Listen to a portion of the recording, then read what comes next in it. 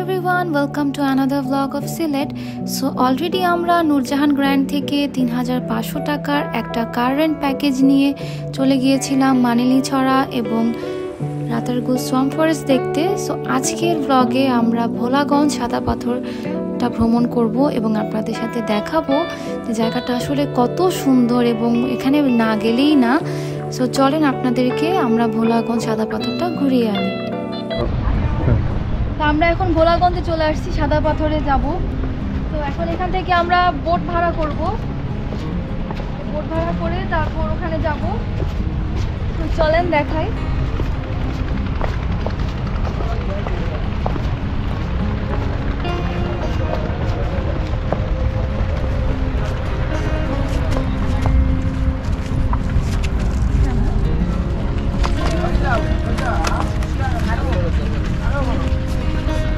ওই যে ওই বোটগুলোতে করে। আচ্ছা, একটা কথা তো বলাই হয়নি, এই যে আমরা ভোলাগঞ্জ, রাতারগুল, দেন মালিনীছড়া যা যা ঘুরতেছি একদিনে এবং যা যা দেখতেছি, তো আমাদেরকে অ্যাসিস্ট করছেন হচ্ছে যে আমাদেরকে ড্রাইভ করে এনেছেন আমাদের ভাইয়া, যিনি আমাদেরকে আজকে ড্রাইভ করে এই পর্যন্ত এনেছেন। তো উনি সব কিছু আসলে আমাদেরকে ঘুরিয়ে ঘুরিয়ে দেখাচ্ছে। আসলে মানে উনি তো আমাদেরকে ড্রাইভ করে এনেছেন, উনি গাড়িটা পার্ক করার পর উনি আমাদেরকে সব জায়গায় নিয়ে নিয়ে যে এখানে টিকিট করতে হবে, এখানে আপনারা গিয়ে এই করতে পারবেন, কোথায় কিভাবে কি করতে হবে উনি আমাদেরকে অ্যাসিস্ট করেছে। তো বলতে পারি যে উনি আমাদেরকে ড্রাইভ করেও নিয়ে এসেছে এবং আমাদেরকে উনি পুরাটা ট্যুরেই অ্যাকচুয়ালি সহায়তা করেছে যে কীভাবে কী করতে হবে ইনফরমেশন দিয়ে। তো ভাইয়াকে অনেক থ্যাংক ইউ এটার জন্য। তো চলেন।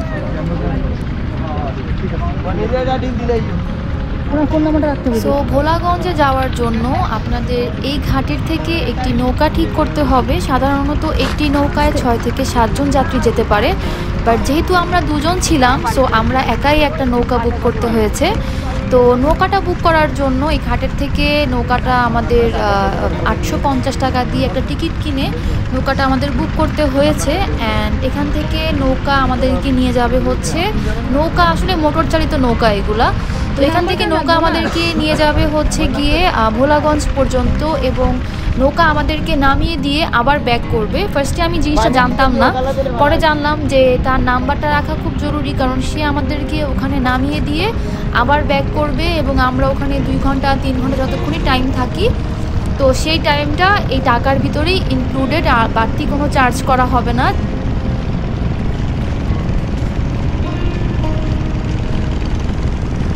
আমরা এখন নৌকার কাছে চলে আসছি, ওইটা হচ্ছে আমাদের নৌকার হেল্পার। আমরা এখন নৌকায় উঠে চলে যাব সোজা সাদা পাথর। তো যার সাথে যাবেন, যেই নৌকায় যাবেন সেই নৌকাওয়ালার নাম্বার রাখতে হবে অবশ্যই, কারণ ওখানে গিয়ে ওনাকে যদি পরে যদি ব্যাক করার সময় না খুঁজে পান তাহলে প্রবলেম।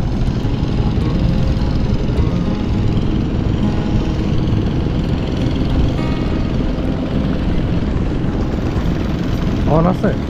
হ্যাঁ, অন। হ্যালো, কোন নৌকা এটা?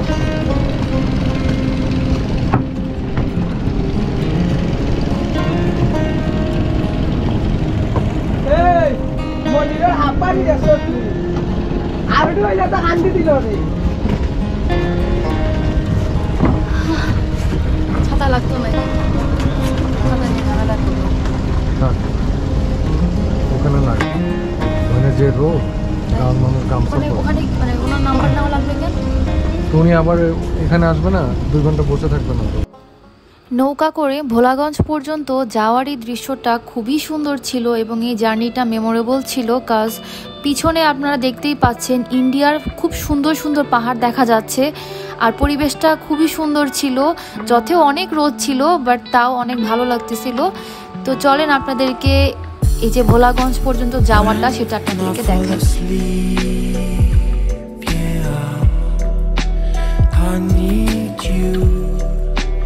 With me by my side, it's all I know now.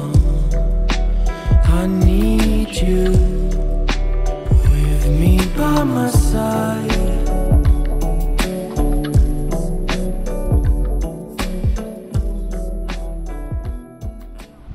তো আমরা বোটের থেকে নেমে এখন চলে আসছি সাদা পাথরে। এখানে অনেক সুন্দর সুন্দর সাদা পাথর, তাই হয়তো এটাকে সাদা পাথর বলে, তাই বুঝলাম। তো এখানে কিছু সুন্দর একটা মানে পানি যাচ্ছে, এখানে কিছু ছবি টবি তুলবো এই আর কি। আর এখানে বসার জায়গা আছে, লকার রুম আছে, চেঞ্জিং রুম আছে, মেয়েদের ছেলেদের আলাদা আলাদা। কেউ যদি এখানে পানিতে ভিজতে চায় ভিজে চেঞ্জ করতে পারে, মেয়ে মানুষ যদি কেউ থাকে। আর ছেলেদের জন্য ওখানে মসজিদ আছে, ওয়াশরুমের ব্যবস্থা আছে, আর আশেপাশে অনেক খাবার দোকান আছে। তো এখন তো রমজান মাস, তো খাওয়ার কোনো চান্সেস নাই। তো রমজান মাস না হলে অবশ্যই টুকটাক কিছু খেতাম। আর বসার চেয়ারগুলো দিয়ে আসলে খুব ভালো করছে, কজ অনেক টায়ার্ডিং হয়ে যায়।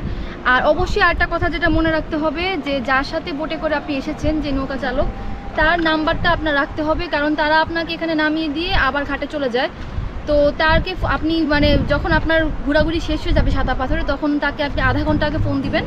ফোন দিলে আর কি সে আপনাকে এসে নিয়ে যাবে। তো এই আর কি। তো এখন আমরা সুন্দর সুন্দর ফটোশ্যুট করব আর একটু সিনেমেটিক শট নিব। তো ততক্ষণ পর্যন্ত আমাদের সাথেই থাকেন। বোটের থেকে নেমেই আপনারা কিছু ঘোড়া দেখতে পারবেন। তো আপনারা চাইলেই ঘোড়াতে উঠে ভোলাগঞ্জের যে সাদা পাথরগুলো যেখান থেকে স্টার্ট হয়, ওখানে একটু দূরে হেঁটে যেতে হয়। তো ওই পর্যন্ত আপনারা চাইলে ঘোড়ায় উঠে যেতে পারেন। সেটার জন্য ঘোড়াওয়ালাকে কিছু চার্জ দিলেই তারা আপনাকে ওই পর্যন্ত নামিয়ে দিবে। আজকের দিনে ওয়েদারটা আসলে এত বেশি গরম ছিল এবং এখানকার ভোলাগঞ্জের পানি এত বেশি ঠান্ডা, এতই ভালো লাগতেছিল। যখনই আমি পানির মধ্যে নামতেছিলাম মনে হচ্ছিল কি যে পানিতেই বসে থাকি। তো আমি যদি আগে জানতাম তাহলে অবশ্যই সাথে করে একটা ড্রেস নিয়ে আসতাম, অথবা ওভাবেই প্রিপারেশন নিয়ে আসতাম যাতে পানিতে ভিজতে পারি। তো যাই হোক, আমি তো পুরোপুরি ভিজতে পারিনি, বাট অন্য মানুষজন যারা ছিল তারা পুরোপুরি পানিতে ভিজেছে, লাইক সুইমিং পুলে আমরা যেভাবে ভিজি সেভাবে ভিজেছে। তো এই আর কি। তো আমি হাফ ভিজেছি এবং এতই রোদ ছিল যে যতটুকু ভিজেছি সেটা ওখানেই আমি শুকিয়ে দেন গাড়িতে উঠতে পেরেছি। তো এই আর কি। তো এখানে আমরা পানিতে অনেকক্ষণ ছিলাম, জাস্ট সিট নিয়েছিলাম, সিটের মধ্যে জাস্ট ব্যাগ অ্যান্ড ক্যামেরা রেখেছি, সারাক্ষণ আমরা পানিতেই বসেছিলাম। তো চলেন আরও দেখাই।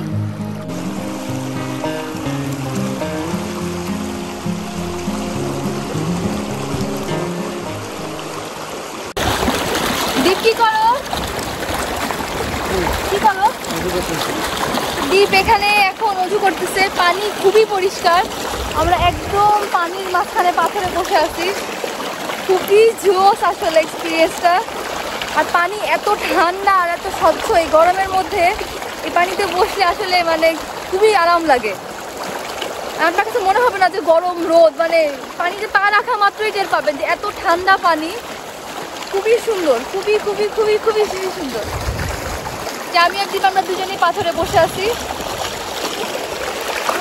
টোটালি পানির মধ্যে, আর পিছন থেকে অনেক স্রোত আসতেছে পানির। খুবই সুন্দর আসলে এই এক্সপিরিয়েন্সটা, আসলে বলে বোঝানো যাবে না, এতই সুন্দর।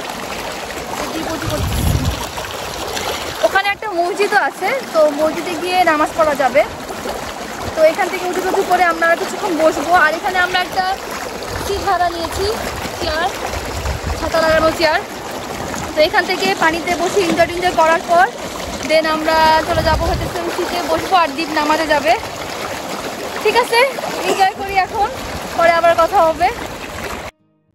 সো প্রায় 2.5 ঘন্টা সময় পার করে এখন হচ্ছে বিদায়ের পালা। এত সুন্দর একটা জায়গা থেকে এখন আমাদের বিদায় নিতে হবে। তো ভোলাগঞ্জে আমাদের যে ট্যুরটা ছিল সেটা এখানেই শেষ করতেছি। অ্যান্ড এখন আমরা রওনা হব আমাদের নতুন গন্তব্যের উদ্দেশ্যে। অ্যান্ড এখন আমরা যাব হচ্ছে লাক্ষাতুর চা বাগান, এবং যদি সম্ভব হয় তাহলে আমরা সিলেট যে স্টেডিয়ামটা সেটাও দেখব। আসলে আমাদের সাথে যে আমাদের ভাইয়া ছিলেন, যিনি আমাদেরকে ড্রাইভ করে সব জায়গায় নিয়ে যাচ্ছিলেন, নূরজাহান গ্র্যান্ডের পক্ষ থেকে যে গাড়িটা আমরা পেয়েছিলাম একটা প্যাকেজের মাধ্যমে, তো ওই ভাইয়া যেহেতু লোকাল ওখানকার সিলেটের, তো উনি আমাদেরকে চেষ্টা করবে যে লাক্ষাতুর চা বাগানটা যাতে আমরা দেখতে পারি এবং স্টেডিয়ামটা যাতে আমরা একটু ঘুরে আসতে পারি। ভাইয়ার পরিচিত লোক আছে, তো উনি আমাদেরকে ঘুরিয়ে আনবে। তো চলেন এখন লাক্ষাতুর চা বাগানের উদ্দেশ্যে যাই। এবং আরেকটা কথা বলে নেওয়া খুবই ভালো যে আমরা কিন্তু সম্পূর্ণ ট্যুরটা একদিনে দিয়েছি। আমরা সকাল 9টার দিকে বের হয়েছি এবং আমরা প্রায় 5টার মধ্যে, আমরা 4টার মধ্যে আমরা হোটেলে প্রবেশ করেছি এবং হোটেল থেকে রেস্ট নিয়ে দেন আমরা রোজা ছিলাম যেহেতু, ইফতার করে দেন আমরা ওদিনের যে টোটাল জার্নিটা এবং ওদিনের পুরো ঘোরাঘুরিটা আমরা শেষ করেছি। তো আমরা এখন আছি লাকাতুরা চা বাগানে। তো আমাদের সাথে যে ভাইয়া ছিল, তো সেই ভাইয়া আসলে নিয়ে আসছে, ওনার পারমিশন আছে। একটু ভিতরে ঢুকে দেখাই। Wow.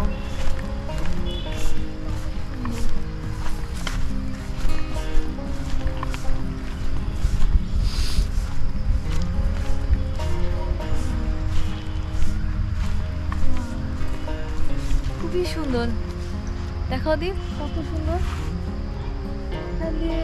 পুরো উপরে চলে যাওয়া যাবে, আই গেস অনেক সুন্দর। চলো, সো এখানে ভাইয়া আমাদেরকে লাকাতুর চা বাগানটা ঘুরে দেখাচ্ছিল এবং উনি বলতেছিল যে উপরে গেলেই রাবার বাগান আছে, তো চাইলেই কেউ উপরে যেতে পারে, উঠতে পারে। বাট সমস্যাটা যেখানে হচ্ছে, অনেকেই যারা ট্যুরিস্ট আছে তারা লাকাতুর চা বাগানটা চাইলেই দেখতে পারবে না, কজ এটা একটা সিকিউর এলাকার ভিতরে, এবং এই এলাকার ভিতরেই আপনাদের যে সিলেট স্টেডিয়ামটা সেটা অবস্থিত। তো যেই কারণে এখানে পারমিশন ছাড়া ঢোকা যায় না। তো ভাইয়া যেহেতু এখানকার লোকাল এবং ভাইয়ার এখানে পরিচিত লোক ছিল, তো উনি ওই লোকের কাছে ফোন দিয়ে আমাদেরকে একটু দেখার ব্যবস্থা করে দিয়েছে। ফ্র্যাঙ্কলি যদি আমি বলি যে আমার কাছে মানিনীছড়া চা বাগানের থেকে লাকাতুর চা বাগানটা বেশি ভালো লেগেছে এবং আরেকটু অর্গানাইজ মনে হয়েছে। তো ভাইয়া আমাদেরকে টিও অফার করতেছিল, বাট যেহেতু আমরা রোজা রেখেছিলাম তো চা খেতে পারতেছিলাম না, নাহলে ভিতরে চায়ের স্টলও ছিল। তো এই আর কি। তো চলেন দেখি স্টেডিয়ামের উদ্দেশ্যে যাই হেঁটে হেঁটে। তো যদি স্টেডিয়ামটা দেখতে পারি তাহলে দেখবো। তো দেখি ভাইয়া পারমিশন জোগাড় করতে পারে নাকি। এটা হচ্ছে সিলেট স্টেডিয়াম। তো অনেক সুন্দর এরিয়াটা, পুরাটা এরিয়ার ভিতরে চা বাগানের মাঝখানে আর কি স্টেডিয়ামটা, মানে পুরো এরিয়াটাই অনেক সুন্দর। চতুর্দিকে লাকাতুর চা বাগান অ্যান্ড মাঝখানে হচ্ছে সিলেট স্টেডিয়াম।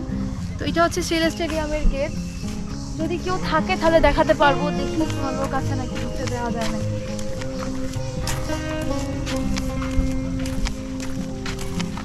তো স্টেডিয়ামের ভিতরে আমরা ঢুকতে পেরেছি, বাট ক্যামেরা নিয়ে ঢোকার পারমিশন পাইনি, যে কারণে আমরা কোনো শ্যুট করতে পারিনি। বাট মোবাইল দিয়ে যতটুকু করতে পেরেছি সেটাই।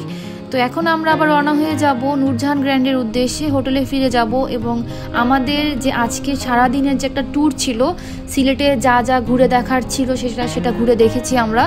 তো এখন আমরা আবার হোটেলে ফেরত যাব এবং হোটেলে গিয়ে আমরা সারাদিনের যে একটা টায়ার্ডনেস সেটা দূর করার জন্য আমরা জাকুজিতে কিছুক্ষণ রেস্ট করব এবং ভালো মতো শাওয়ার টাওয়ার নিয়ে ইফতার করে দেন রাত্রে ঘুমিয়ে পড়বো তাড়াতাড়ি, এবং পরের দিন সকালে কি করি সেটা আপনাদেরকে দেখাবো।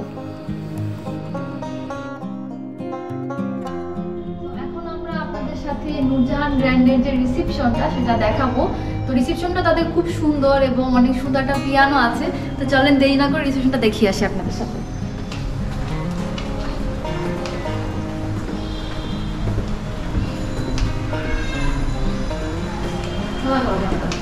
সোজাই আছে।